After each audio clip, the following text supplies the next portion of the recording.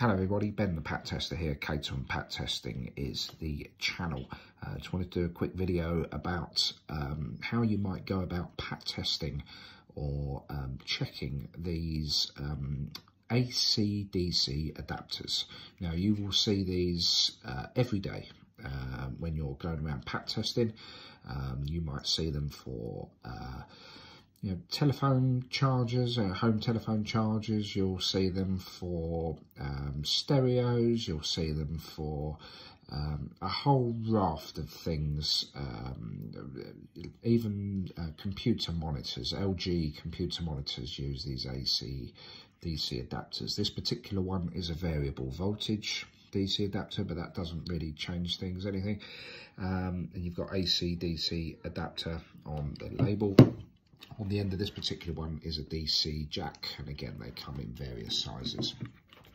Now there tends to be varying opinions on how you might go about pat testing one of these adapters.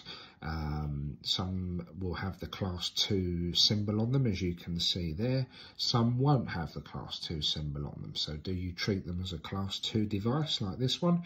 Do you treat them as a class 1 device? And how would you go about pat testing them? So we're going to take this one in particular. You can see that it's got the class 2 logo with the 2 squares. Now, before you do anything else, you would do a full visual inspection. So on these particular adapters, you'll find they often come in 2 pieces and they're either snap shut or glued together. So what you might find on some older adapters is that the glue has perished, and if you give them a little bit of a wiggle, you'll find the 2 components will come together. So obviously that's an instant fail. So that's one common thing to look out for. The other common thing to look out for is the plastic earth pin on these. Again, could become snapped or bent, or the pins bent, etc. So you want to do your full vision inspection. Check the output wire as well. Check there's no damage. There's often some damage at the top here. So once you've done your full visual inspection on this particular type of adapter, that is it. That is all you can do on these. They are a visual inspection only. You cannot do a class 1 earth continuity test on them. You cannot do a class 2 insulation resistance test on them. On this particular one, obviously, because it's class 2, you would then do your vision inspection, and then you would try and do a insulation resistance test. But because there is no exposed metal parts, the whole thing is plastic. It's encased in plastic. There's no metal exposed parts or anything like that. There is a tiny little screw in there, but you wouldn't be able to get to that anyway once it's plugged into your machine. That screw there is probably into a plastic thread inside, so there's no way of any internal parts touching the metal component of that screw. So you can't do a class 2 check on it. So you would just record it as a visual inspection, label it as such, as I have done here. Now it's entirely up to you whether you want to charge the customer for that visual inspection or not, because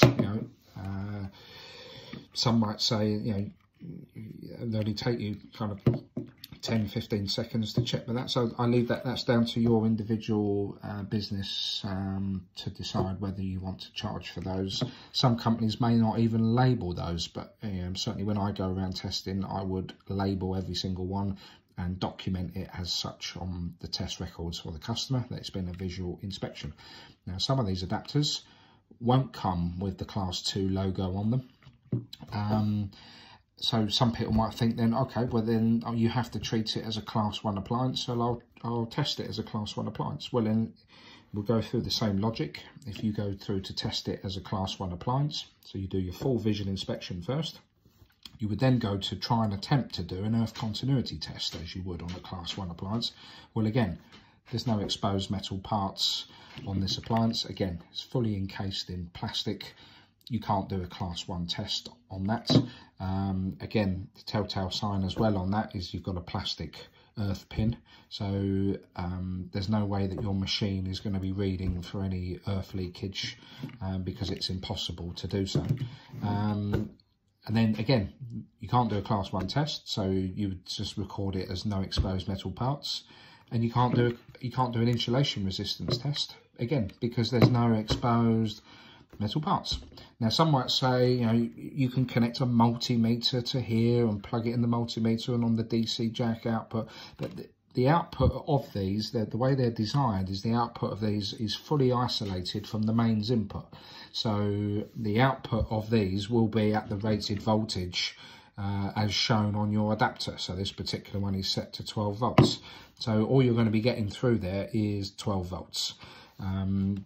The way these are designed is there's no chance of any mains electricity at the input voltage going down these cables, and they're designed as such. Now one thing you do need to watch with these is make sure you're using a proper branded adapter. This is a Uniross one, you know, very common in the UK and around the world.